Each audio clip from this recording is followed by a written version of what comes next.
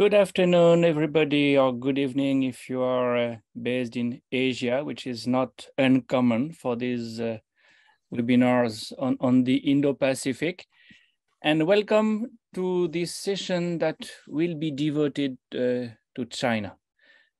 China and the emerging Indo-Pacific order is the title Professor Zeno Leoni gave to his talk, because we are very fortunate to have him with us today. Zeno is lecturer in Challenges to the International Order at the Defense Studies Department of King's College in London. He is also an affiliate to the Law China Institute in King's College too, and co-convener in the same institute policy brief series named China in the World. So he is a China expert for sure. At the same time, a couple of years ago in 2021, he has published a monograph titled American Grand Strategy from Obama to Trump, Imperialism After Bush and China's Hegemonic Challenge, that showed that, yes, it's on China, but it's in China in the world.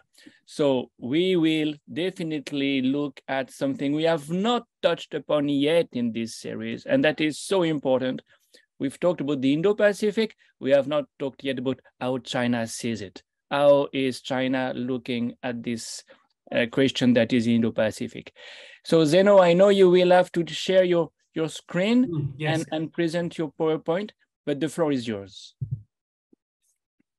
Yes, thank you for the kind introduction, Christophe. And I assume you can see the PowerPoint now? Is in presentation mode? Yes, okay. I'll get on with it. And thanks everyone for being here today and listening to this. I'll give you a bit of context of what I would like to cover for the rest of the session and why. First of all, more specifically, some context about the content that I'm going to touch on in this session, why I am currently working on it, or what am I up to, let's put it this way, because I'm not presenting a specific paper, but I'm doing some writing on some of these issues. And then I would like to touch on, I wouldn't know how exactly to define it, perhaps this idea, these discussions about China expanding militarily, China becoming more assertive in the Indo-Pacific. I'm especially, perhaps my presentation is probably more relevant to beyond the first island chain, so to the Indian Ocean, because I think there's at the moment a lot of media and policy attention on this question. Is China building bases? Is China expanding? I think there are also a lot of speculations. So I would like to take you through my way of thinking about it. And then as it was mentioned in the introduction by Christophe, I think we should also address the issue of how China sees, well, the change in Indo-Pacific order, but in particular, the elephant in the room is, I think, the various US-led frameworks that there are out there, and perhaps specifically AUKUS is really important in this regard. And I've been doing some writing on AUKUS recently, so I'm happy to engage the audience also on that specifically at the end of the presentation. And yes, we'll touch on spheres of influence. I think is a concept that it's coming back. It's certainly becoming relevant, although spheres of influence nowadays perhaps should not be defined as they were defined in the 19th century, for sure. But I think they might be relevant again to the Indo-Pacific, certainly. Not just to the Indo-Pacific, but for our purpose today, to the Indo-Pacific. So in terms of context, I just want to say briefly the sort of approach that I have, that you will see in this presentation, the sort of, perhaps, hopefully you will find some critical thinking in it. I guess most of it comes from, informs my latest book, a short book which came out in April, And going back to what Christophe was saying about China and the world, in reference with my previous book, the fact that I look a lot at China and the world, and also that policy series that we run with the China Institute. Well, I think, yes, it's about China and the world, it's about China and the West and the US. We cannot really appreciate the rise of China over the last 200 years if we only look at China in isolation. But it's mostly about the relationship between China and the West. And I always say, and I argue in this book, that the West has been absolutely central in bad ways and in good ways to the rise of, allowing the rise of China somehow. And this then I also discussed the idea of a backlash for the West eventually. But actually, so this was about the critical thinking, but in terms of content, today I'm sort of reflecting on one particular section in one particular chapter of a monograph that I'm trying to write on the new Cold War between the United States and China. And I actually call it a new type of Cold War. I won't bother you with the details of this in the presentation, at least, unless anybody will ask during the Q&A. That's less relevant for the focus of this presentation, perhaps. Please do approach me. And in the section of this potentially, future, hopefully soon written book, there is this section where I'm reflecting on Chinese expansionism in the Indian Ocean, and I think is central to my argument about the new type of Cold War, because my idea is that this new type of Cold War between the US and China is very uneven. And it is really important to keep it cold, the fact that China in reality across the Indo-Pacific doesn't really have a kind of power projection that allows Beijing to challenge US hegemony, certainly not beyond the very innermost side of the Western Pacific. And also China is lacking, I think, still nowadays, any will to become an international leader. In my view, I think we could offer many examples about China not pursuing international leadership, not trying to replace internationally the United States. And so I want to explore this section in this future book with you a bit more today, more in depth. So, as I said, about Chinese expansionism in the Indo-Pacific. So I think this is a bit challenging from an academic point of view, because especially for somebody like me who looks at grand strategies and theories and concepts, because we tend to see a lot of journalistic reports about China building new military bases or being ready to perhaps start working on this basis or thinking about this basis, as actually the Pentagon says in the US. But actually, I rarely find, I think, satisfactory evidence out there. There is a lot of ambiguity, but I also struggle with it because, well, I think sometimes we're dealing with something that is very contemporary, and it could be, sometimes I wonder, is this a question for academics, or is this a question that we should leave to those who do investigative journalists, or those who can really conduct field work in very, in difficult areas, in a difficult area, I would say. And then if we look at in particular, the reports of the Pentagon, we see that since the early years of this century, the Pentagon continues to insist on the idea that China will build a strings of pearls, which this is a phrase that is often used out there, is rarely mentioned where it comes from. It's not Chinese strategy, but it's actually a phrase that you can find in a report that a contractor of the Pentagon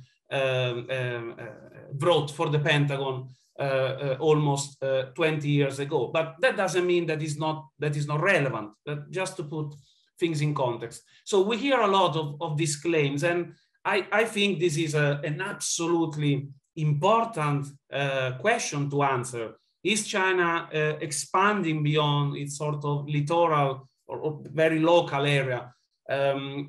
This is probably one of the most important questions at the very top for us who look at the Indo-Pacific, I would argue. And yet it's very difficult to answer at the same time. So before I move on with some more content, let me tell you my sort of conceptual reflections about it. Because I always wonder whether how should we look at Chinese expansions in the Indo-Pacific? Should we, I'll just read it because that's how I frame it. Should one examine China's foreign policy behavior through the lens of the sinologist? What do I mean by this? Should we think that there is something specifically Chinese in the way China thinks and operates in foreign policy? Perhaps there is something, we should look at its strategic culture, which I think gives a very relatively cautious picture about China.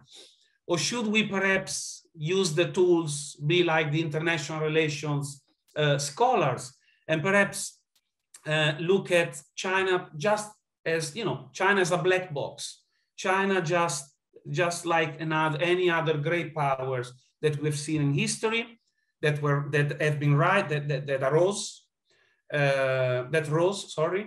and then expanded, conquered, waged wars, in some cases occupied permanently, as it was the case with the Spanish and British Empire, less so with the US hegemony. I think this is a bit meta-theoretical, but how should we look at China? That's, I think, an important question. Perhaps the answer lies in between, because I think China does a few things that are in a very Chinese way. Nonetheless, since the first Opium War, China has somehow been dragged into this anarchic international system, and probably it has been socialized in this system, and it operates according to the sort of rules of the system. And so perhaps China is just another great power that wants to expand. This is still, I'm still exploring these issues. I've come across recently this book, in case you're interested in more meta-theoretical analysis about China. There's also some colleagues from King's writing on it. Basically, the argument is that China should not just be a case study that we use to apply Western theories of international relations. They say that China is also a theory-generated event. And in fairness, the rise of China is absolutely disruptive in many ways.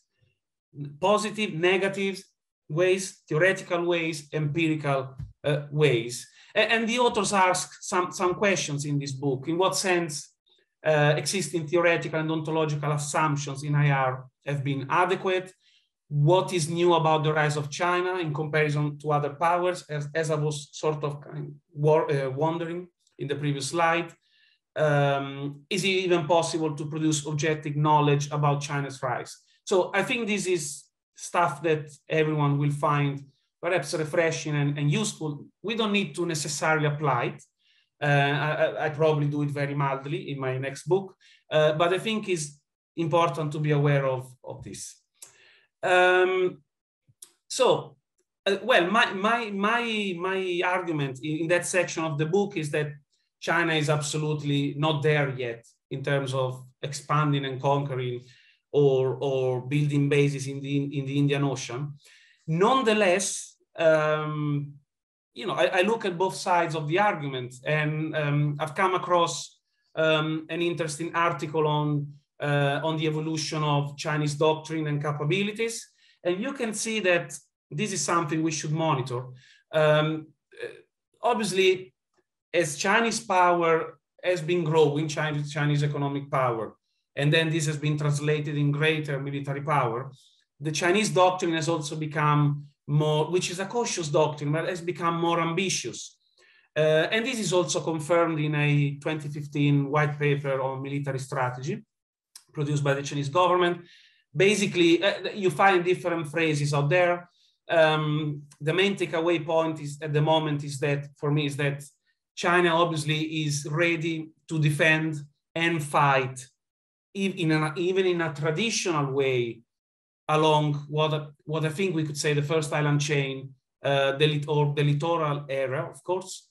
But overseas, it uses its military power in a different way, in a non-confrontational way, for various reasons, but also because it cannot afford to do that yet.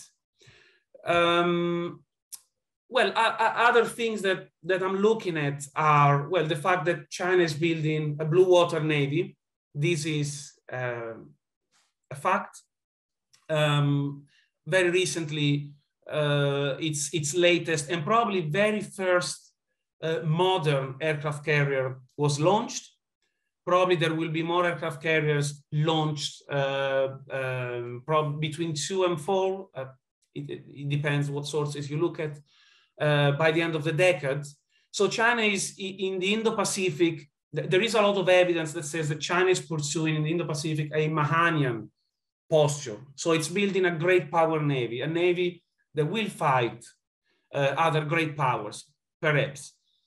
On the other hand, because I told you I just want to sort of be critical about it, or trying to challenge even myself, really, try to look at the nuances. Well, you know, does the fact that China is building aircraft carriers mean that China wants to adopt a great power posture, or that will be able to fight the United States or to occupy territories in the Indian Ocean? Well, this is debatable. And for one issue is, for example, the future of aircraft carriers, because perhaps we tend to look at the rise of the Chinese Navy through lenses that they applied to Western navies a while ago, but maybe they don't apply to the future of maritime power. Surely there are competing arguments here. I think on the one hand, aircraft carriers are increasingly becoming vulnerable. And I remember the Secretary of Defense of the United States, James Mattis, Mad Dog, you might remember his nickname. He was skeptic about giving more funds to the US Navy to build aircraft carriers because he was predicting, he could already see that hypersonic missiles were already out there, so-called aircraft carrier killers. On the other hand, I think we have been reminded by the war in Ukraine how controlling territory is still very important, and that applies to land as much as to the seas. It's important to be there for all sorts of reasons. But also aircraft carriers might be used not just to fight great powers, but also perhaps for the Chinese to support, I'm just making it up now, to support their Saudi friends in the conflict in Yemen, for example. I'm just saying, I'm just making it up, really. So a lot of options are on the table. That's my main takeaway point. In terms of overseas bases, obviously, you know that China has only one truly military base, which is in Djibouti, and this is not enough to give China power projection. We can also think critically about bases in the Indian Ocean, especially when it comes to China. I was at a meeting recently and at a prestigious think tank in the UK, and somebody was saying that China very soon will be able to dispatch troops to his bases and ports overseas, certainly in the Indian Ocean. Apologies for a typo there, and beyond. But then I wonder, would that make, so it's easy to get anxious when we see this, especially when we see these sort of comments on the news. But what does it even mean dispatching troops out there? And what can some troops achieve these days? We're talking about control of the seas. So there's a question there about what China can do, what China might want to do, what China might need to do. And yes, sorry, as I was saying, troops can only do certain things. It also depends on what we mean by bases, by building bases. Is China going to imitate, to reproduce the US model? I think there are questions there. Certainly, one question is, but does China operate like the US? But also these bases, traditional bases, would come under the spotlight very quickly. They would be expensive. It would take a long time to be built. And also these would still involve complex or contentious diplomatic arrangements with host countries. And we have seen similar issues with the US and its allies. So again, there's a question mark there. I found very interesting an analysis from the National Defense University in the United States. I found it more interesting perhaps than the string of pearls theory. And basically, we have a spectrum, if we look at history of military bases that China could develop. And so I won't bother you with the details now, but the authors explore why some bases are more likely and why some bases are less likely. Ultimately, they still think that, well, certainly the dual-use logistics facility is a feasible option. They still emphasize that string of pearls model could also become an option. The difference here lies in to what extent, how many and what kind of assets China is bringing into these bases, and what are the arrangements with the host countries. But let's face it, I mean, although I'm trying to be critical, China, obviously, if it wants to be a great power, and a great power needs to protect its, especially commercial interests overseas, China, in the long term, will need to protect that, will need some sort of network of military infrastructure. So I'm not escaping the reality, which is, is just there. We can all understand that. Just to summarize this part of the lecture briefly, so it's possible that China is going to build that network in the Indian Ocean. This needs to be monitored still. It might happen, it will probably happen, but perhaps in a very different way from the past. We're also far from it. That's for sure. And so that's a question for us and for policymakers, which with the Indo-Pacific Research Group we engage with.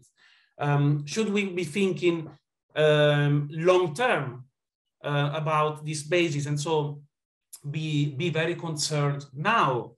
How far should we be thinking, or should we neglect that for the time being?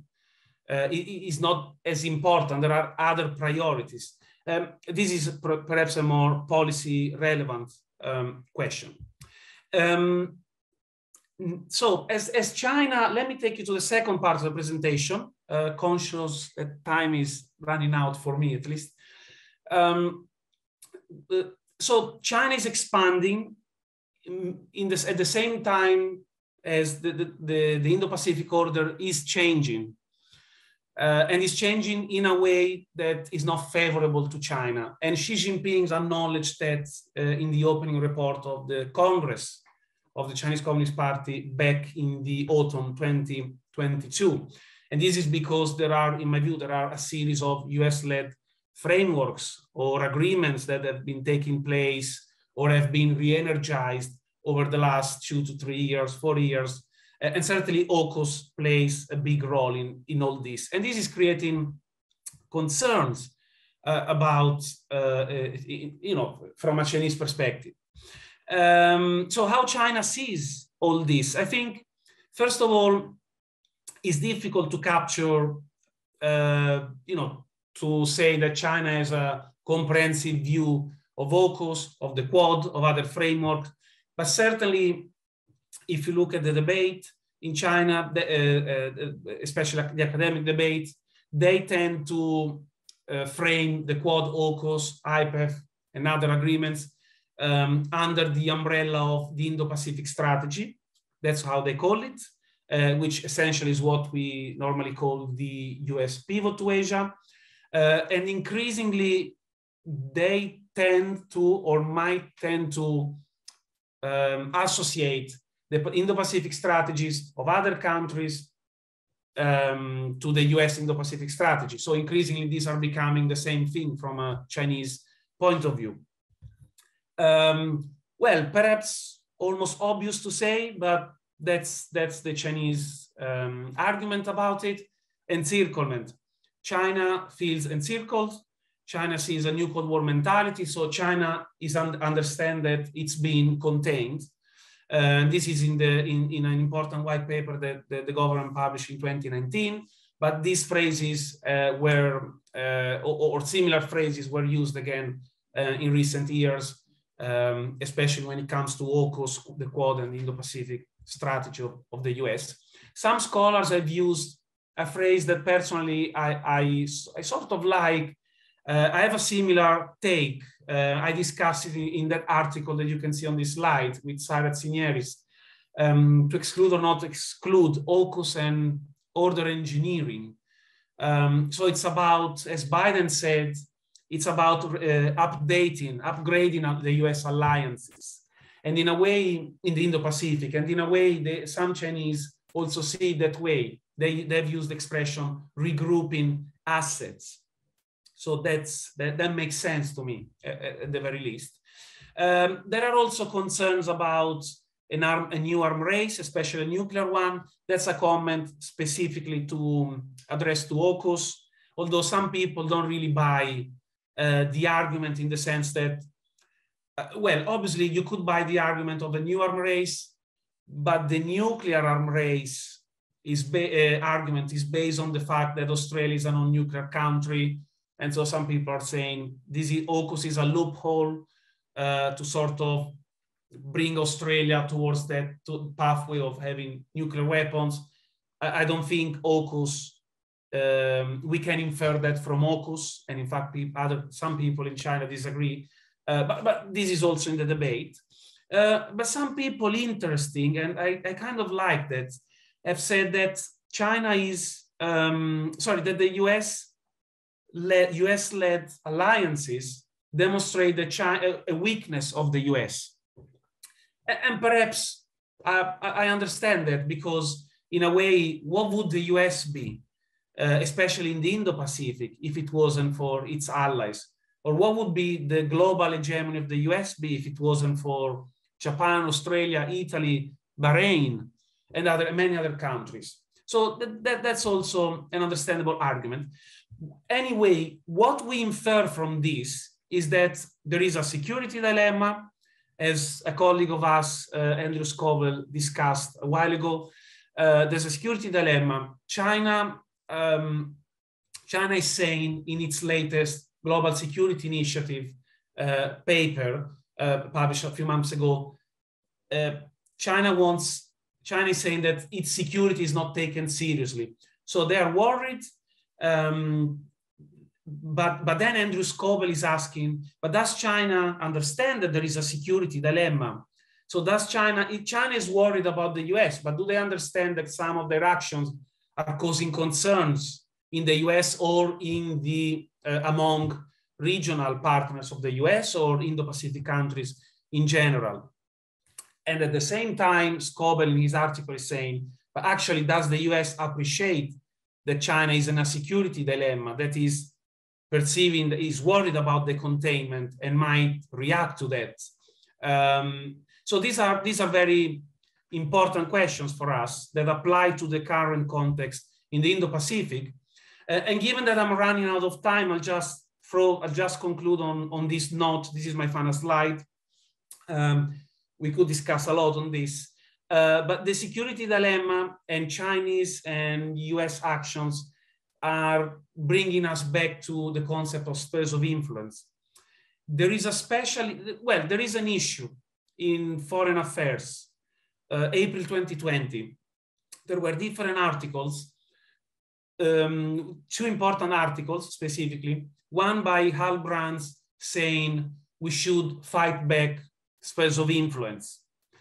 And one by Graham Allison saying we should essentially negotiate spheres of influence. We should accept the fact that also other countries have spheres of influence.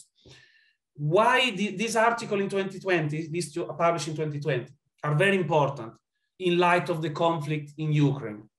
Perhaps not so much in the UK, but in many other countries, there's been a big debate about how do we handle the conflict in Ukraine?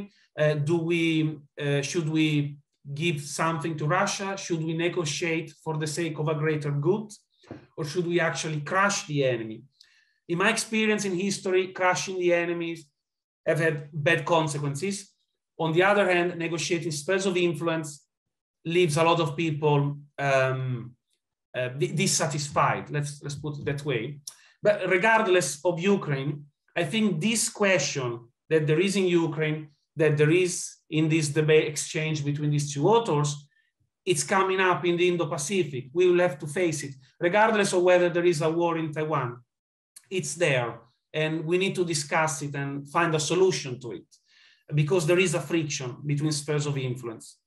I think, Christophe, I'll stop here with this probably big question, which I'm not sure I'm able to answer, but I think it will make us all think. And Thank also you. sharing my PowerPoint. Thank you. Thank you very much, Zeno, for this very clear and comprehensive presentation. Of course, there'll be questions, and I invite all the people who are following us today to send their questions in the box for the Q&A session now. Well, you wondered in the course of your presentation whether academics were legitimate in dealing with some of the issues you've raised, and you've made the demonstration that yes, they are. Yes, we are, because of course the expertise is on the side of the academics, and your expertise has clearly aligned us on many fronts. I'd like to introduce the conversation that we are going to have now by asking 3 quick questions, and in the meantime, I'm sure many more questions will come in the Q&A box.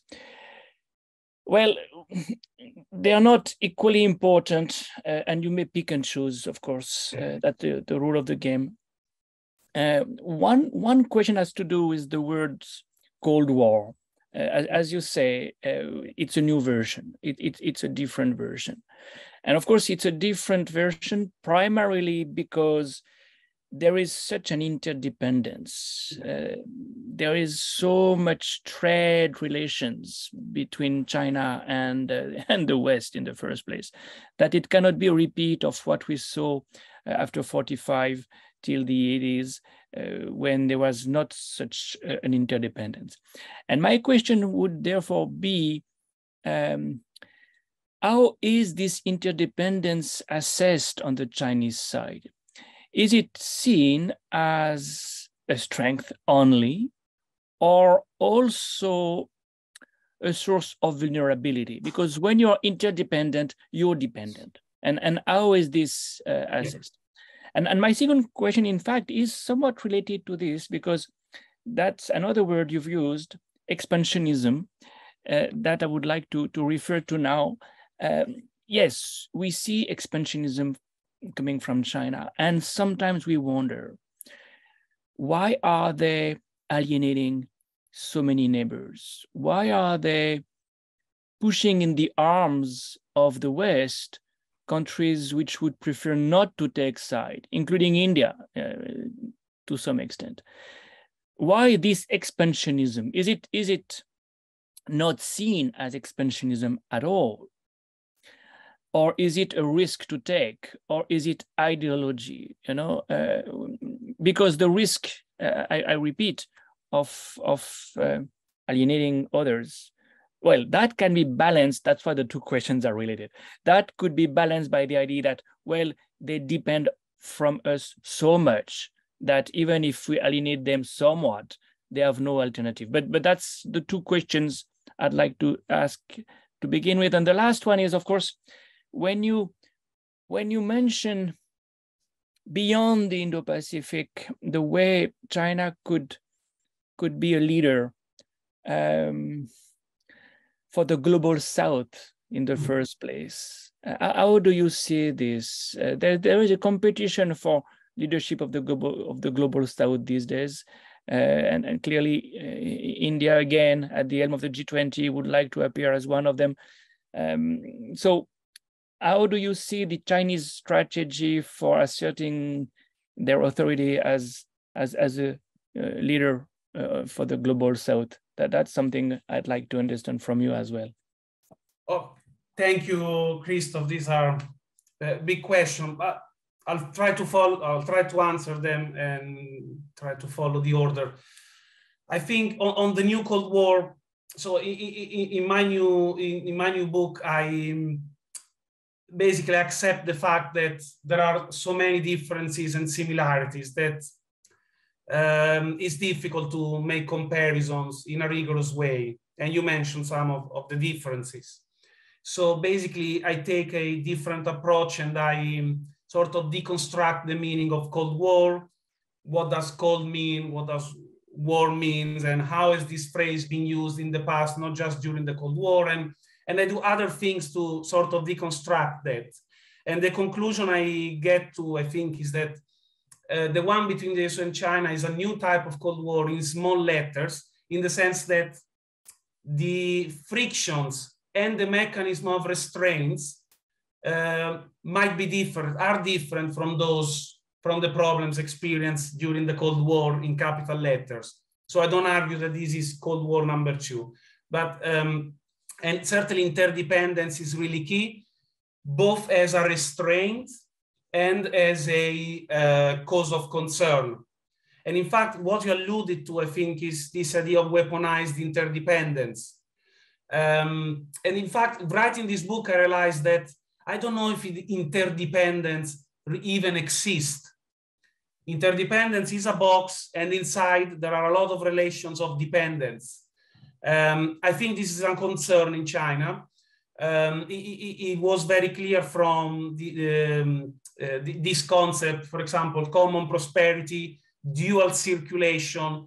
So the attempt to make China more self-sufficient, more autonomous, also because they can afford to do that thanks to a big market.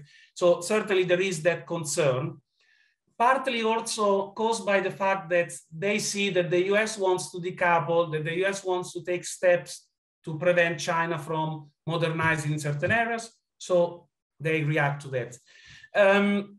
On the Chinese expansionism, this is a very difficult question. I struggle myself to make sense. Perhaps I can make perhaps it depends on different issues. Perhaps we cannot look at it from just, there is not just one Chinese expansionism. Because, for example, I was looking at what happened in summer 2022 in Taiwan. Taiwan has been receiving weapons from the US for so many years, weapons that Ukraine can only dream about. Why the Chinese, the PLA would do all that fuss because of all that overreaction about Pelosi's visit that ultimately doesn't mean anything in comparison to everything else that the US does for Taiwan. I think in that particular case, there was a domestic issue, nationalist constituencies, the leader just showing off that China is charged that is a strong country. On the South China Sea, perhaps I have a different reason, a different perspective. I think we're talking about China is becoming a great power. It's surrounded by US, many countries that have arrangements with the US. I think it makes sense for them to build what some geopoliticians called a natural shield. And in a way, yes, China is creating a security dilemma, although it's doing this in a sub-threshold way. So perhaps they understand that they need to be careful how they move. You mentioned India. I agree with you. Some people describe what happened during the summer 2020 as a mistake by China because they think that since then India has been pushed more towards the West. I would be careful with these sort of conclusions, but at least in the long term. But yes, I don't know the answer. I don't even know whether what happened in 2020 had a very high direction, or whether it was more a sort of local problem. I don't know where that came from in the chain of command. But also talking to Indian authorities, I understood recently that there might be escalations going on, but you never know. At least that's what some Indian generals told me. On the global south, so yes, China is not taking the lead internationally, in my view, because they've realized that in the short term, they cannot be friends with Europe or the US. That's absolutely impossible for structural reasons. So where are they going to find friends? In the global south, perhaps for obvious reasons, partly for domestic political reasons, so the forms of government, partly because emerging economies, they align in the same way that India and China did at the Conference of Party 26 in Glasgow. Last point I want to make, I think China needs friends. So China cannot be an influential country if it somehow doesn't do what the US did. So they need diplomatic arrangements to get other countries to support them inside the UN, inside multilateral institutions, perhaps to host some military facilities or troops. This is absolutely crucial. China has always escaped this difficult question because alliances also mean responsibilities, but they need that. The global south is where they will find this in the short term. Thank you very much, Zeno. This is very helpful, and I've just realized that in fact there was in the Q&A box a question precisely by Isha on what position does China hold in global south. So I hope we have responded. But do you want to add something? I think, but perhaps just one point. We don't know exactly to what extent China will expose itself in terms of alliances and, from a geopolitical point of view. I think we are seeing, this is not something I focus specifically, but I'm seeing that the Shanghai Cooperation Organization and the BRICS, which for me in the last 20 years haven't really been meaningful from an international politics perspective, haven't really been influential. There might be a comeback.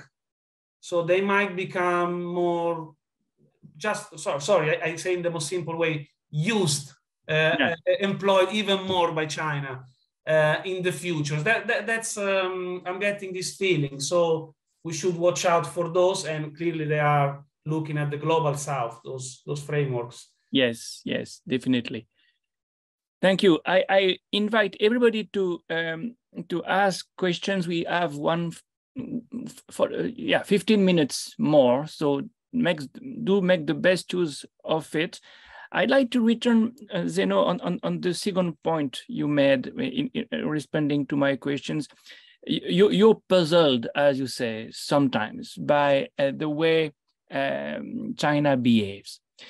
Is it a reflection, well, not only of the opacity, for sure there is opacity, but is it also a reflection of a somewhat multivocal state? Can we imagine that on some fronts, in some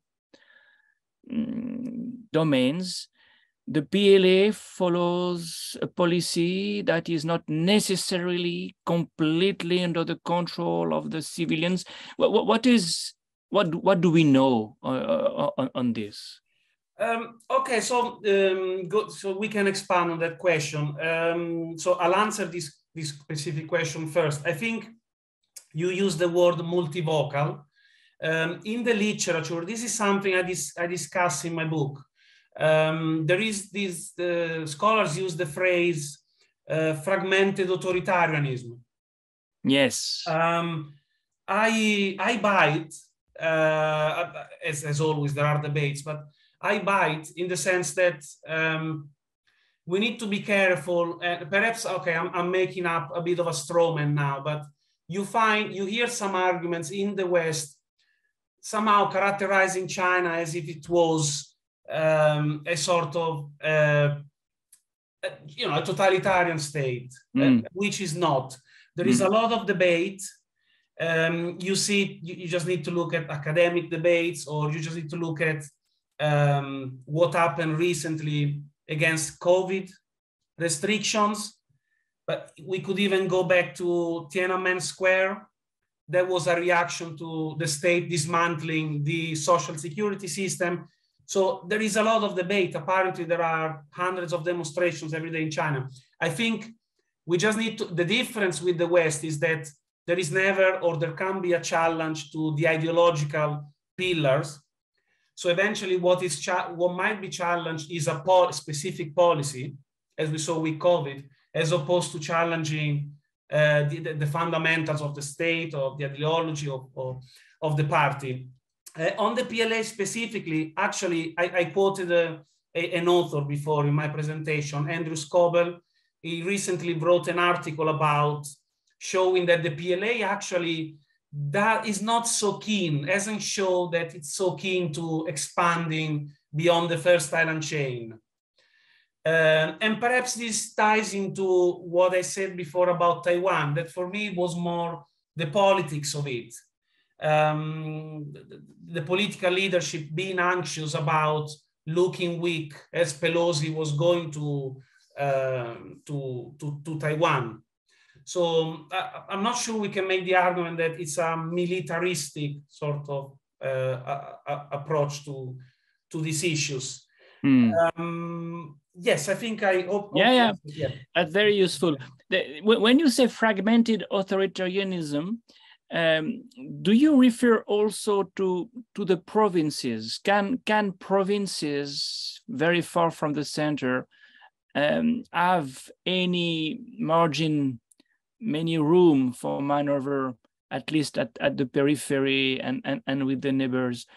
And secondly, there is one dimension that when we work on India, we can't miss, and that is the way the diaspora is mobilized, is used for foreign policy objectives.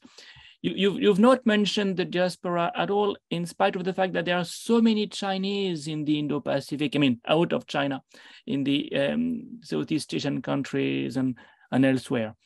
Do they play a role? Do they play any role? And are they connected, even more than that, possibly controlled by or surveilled by the Communist Party? Yeah.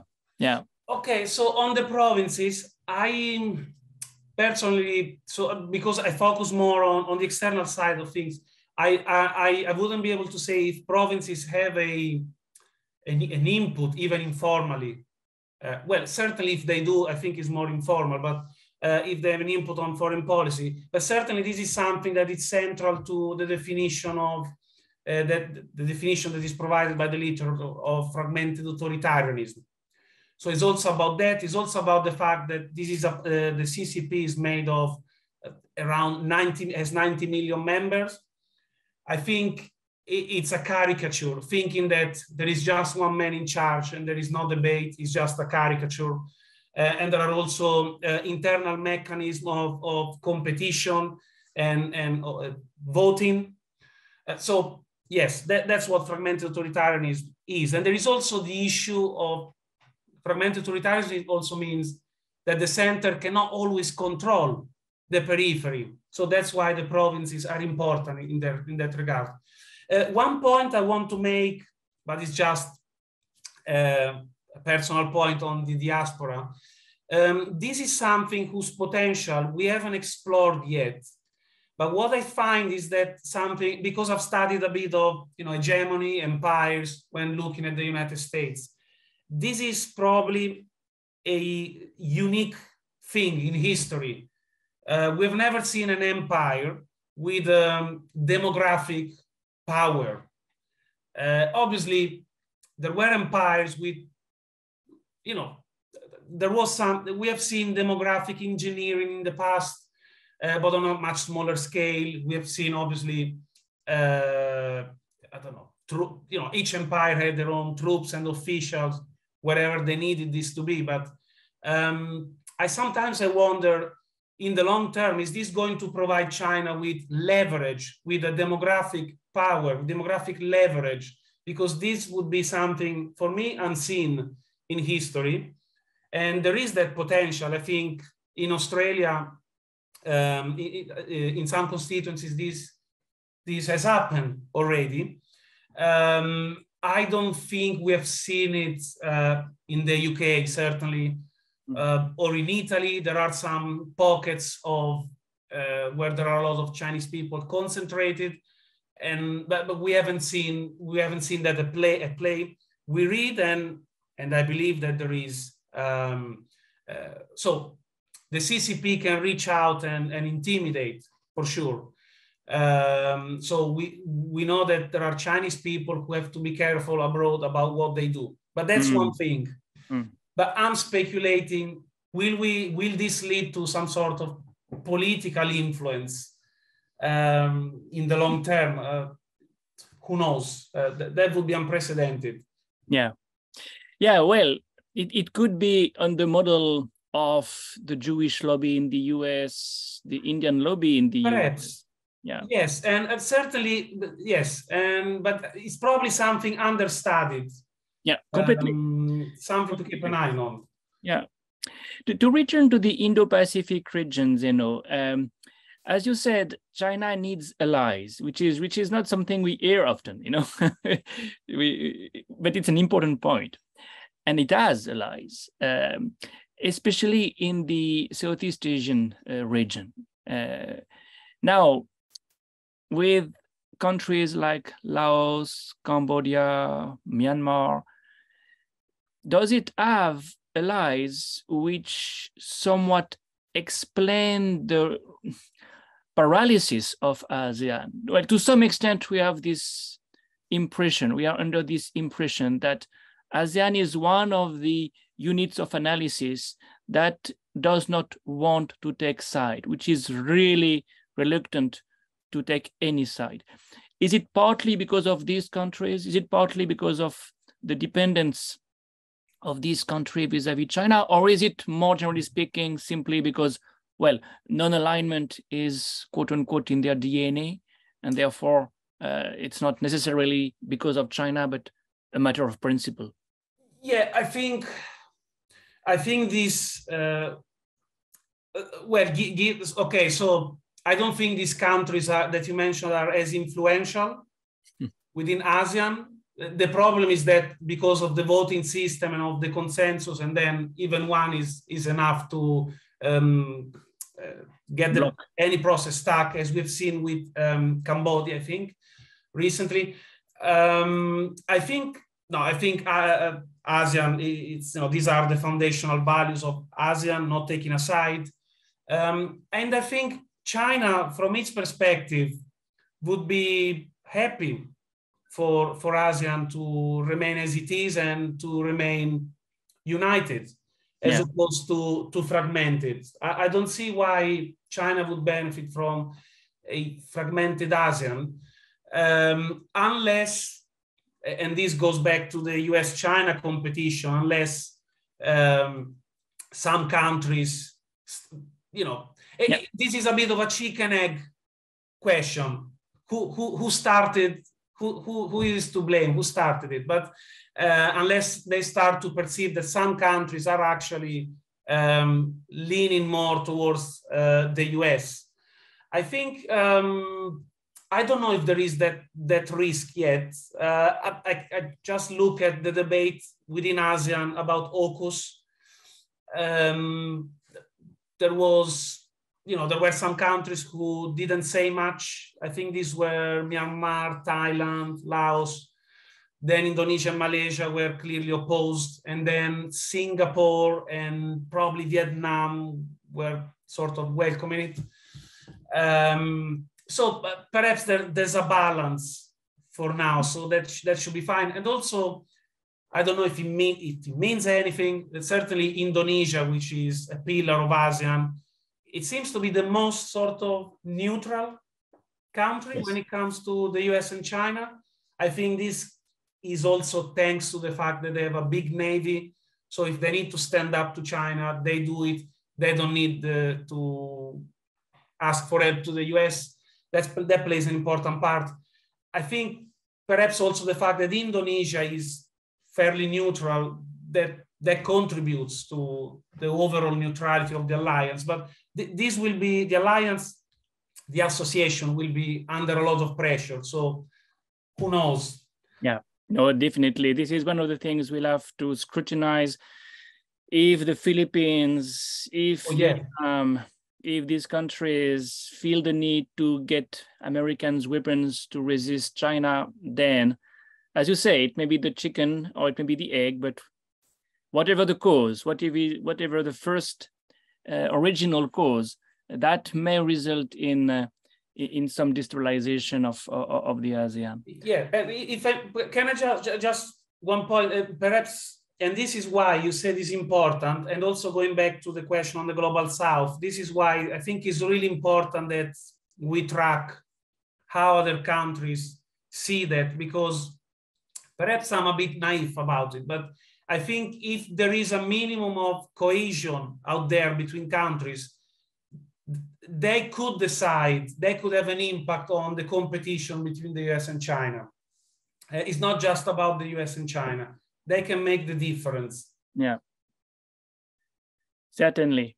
Well, we'll return to these issues. Thank you so much, Zeno. That was really enlightening. And we'll have the recording circulated. It will be available by the end of the week, and that's very much a timely calendar.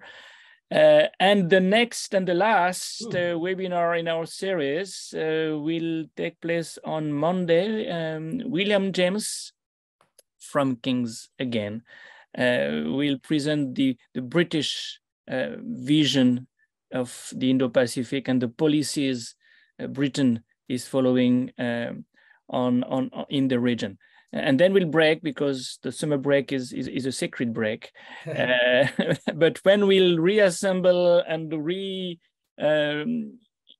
initiate a cycle in September, the questions we have just raised will probably be very high on our agenda, just in the context of the G20 meeting that will take place in India in September, the Global South in the Indo-Pacific, ASEAN in the Indo-Pacific vis-a-vis China, vis-a-vis India, vis-a-vis the West, will be probably a topical issue that we'll examine. Last but not least, I do recommend everybody to read the book Zeno has referred to repeatedly today for good reasons, because many of the questions he has presented, many of the analysis he has presented are dealt with in this book, in his latest book. So you will see it, of course, on the slide that he has presented, and it will be easy to get. Thank you. Thanks a lot. Thank you. And thanks everyone. Bye-bye.